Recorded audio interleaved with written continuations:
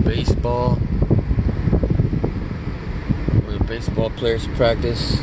Yeah, this school's big on sports. I mean, every freaking sport has their own area, which is kind of, I guess it's expected of a university.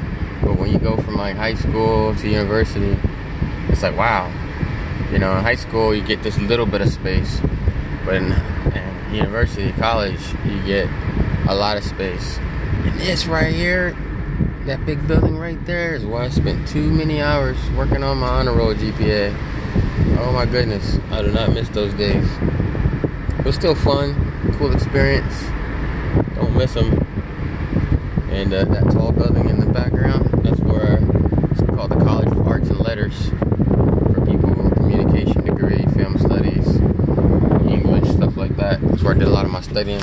Then the fire department right across the street, and there's the arena. Boom.